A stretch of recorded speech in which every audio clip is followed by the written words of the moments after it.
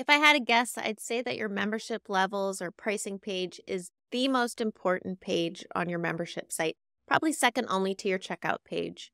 In this tutorial, I'm going to show you how to use our Advanced Levels page add-on and the new block features that we just released to build a more beautiful pricing page for your membership site. Our demo site has always used the Advanced Levels page add-on, but it used the Shortcode version because up until recently we didn't have block editor support for this add-on. So this tutorial is strictly to show you all the block options that you can use within the block editor. If you're using a page builder and still want to use this add-on, there are Shortcode equivalents with all of the same settings that are in the documentation. So I'll put a link in the documentation that'll show you where to access all those attributes in those shortcodes. You can use it with Elementor, Divi, Avada, any builder, and any system that you're using in your site. MemberLite is the theme we always use in our demos and has built-in integration to style the levels for the Advanced Levels page add-on. So some of what you'll see here is going to be a little bit different than if you were using a WordPress 2024 theme or another theme in your site. So check out MemberLite. It is the right choice if you want all of this built-in default styling and all of the colors to be inherited from your theme settings. So on this demo site, I can click Compare Plans, and you'll see this is the shortcode version of this. So let's start by converting this to the add-on version.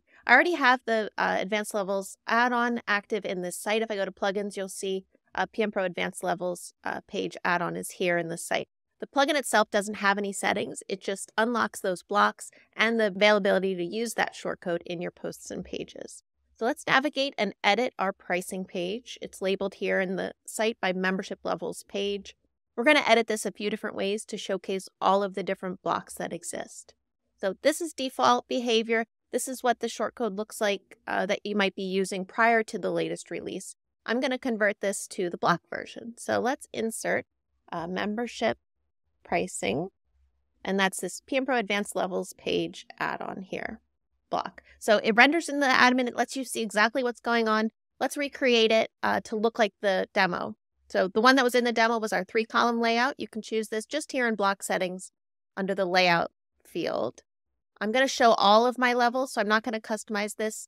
It's already set up, but if you wanted to, you could, enter it here, 1, 2, 3, and that just chooses which level IDs to show. Or you could bump one in the middle if you wanted that most expensive tier to be in the middle. It's kind of a hacky thing with designing a pricing page to put that most optimal tier in the middle. It gets anchored by the other two on either side. So that's this. The block editor is kind of funny. It has a default content width, so I want this to go a little bit wider. So I'm going to put this inside of a group block and tell the group block to align wide and not tell inner blocks to use the content width. So then drag this in. That's really just block editor behavior. Depending on your theme, you might have a wider layout and not have to do that manipulation. MemberLite, you do have to adjust that. No big deal. So the default layout here, you can toggle what you want to be shown. So level description off. We don't have any of the description. The images all disappear.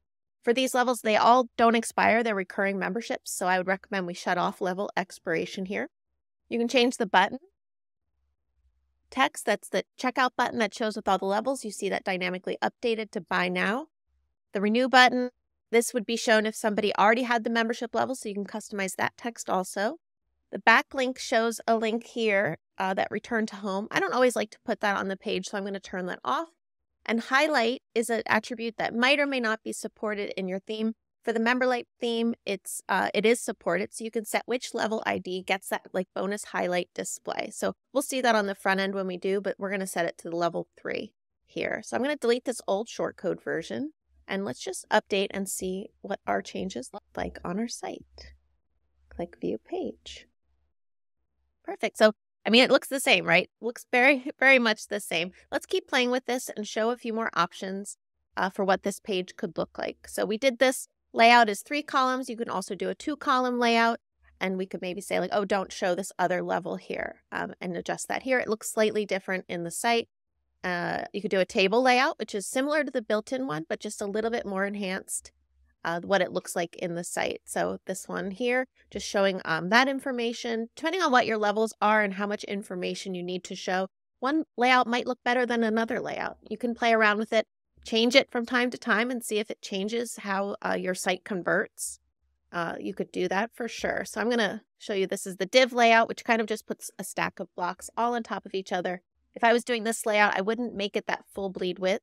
So let's turn off that inner blocks use content width and just take another peek. This would be all of them stacked on top of each other here.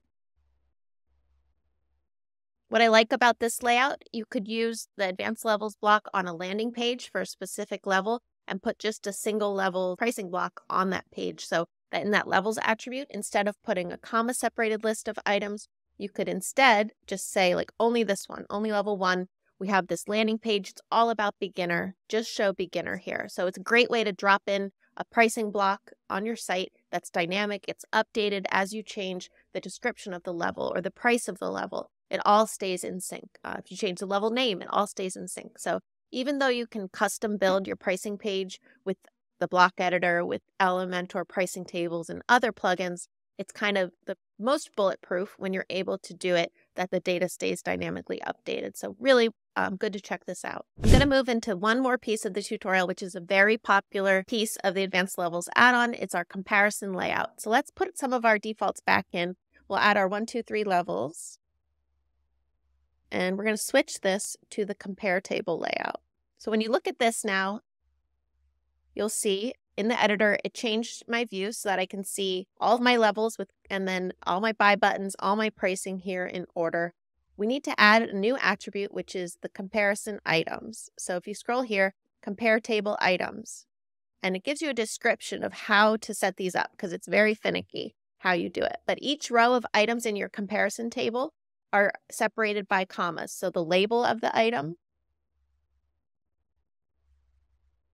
and then whether that level does or does not have the feature. So a 1 means the level has the feature, and a 0 means the level does not. So let's repeat that just so you can see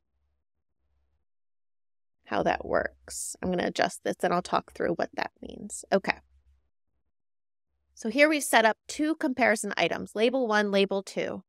Label 1, all of the levels in my comparison table have that attribute. So I listed a 1, 1, 1. Then I put a semicolon. That means break. This is the next comparison item in the list. For label item 2, I said only professional level gets that. So I put 0, 0, 1. Once you start playing with it, it will make sense. And once it's in place, you don't have to touch it again. I know that that's a little tricky. We really toyed around with what was the best way to let people have this flexibility without over-engineering things at this point. So really have to play with it a little bit. There's another option you can do, a feature item, let's say, and then you can say a specific string. So you can say 10 sites, 20 sites, 50 sites, and add actual text in your comparison. So not just check marks, not just dashes, no's, and yeses, but actually values that show what's the comparison. Some people do, let's say like events,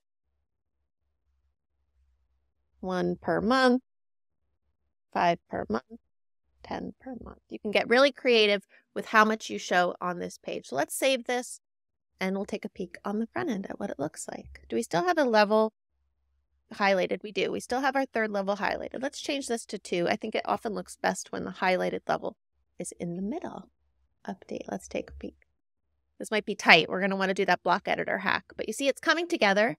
We have all of our labels, all of our comparison items, and our highlighted middle level. Let's put it back in that group block and set the content width so that it can expand and be a little bit more happy. View page. Nice.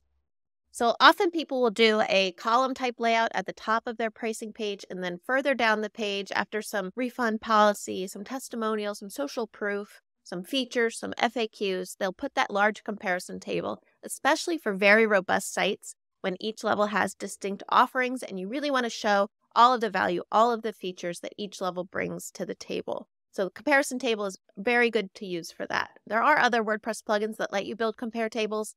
Again, you're not going to have it in tight sync with the level. So check out Advanced Levels Shortcode and Advanced Levels page, the new block features that are available in there. It looks pretty good on other themes. So why don't I just change to a default theme so you can see what you might get. Let's say if you were using 2024, let's put that one on.